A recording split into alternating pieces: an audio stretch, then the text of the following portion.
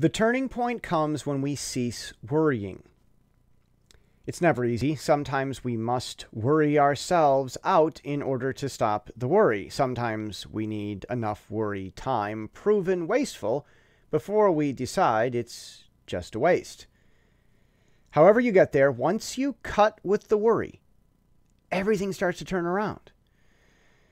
Turning for the better doesn't mean the battle's over. It might not even start, but many battles are decided before they start, especially if the worry stops before the worried battle actually starts.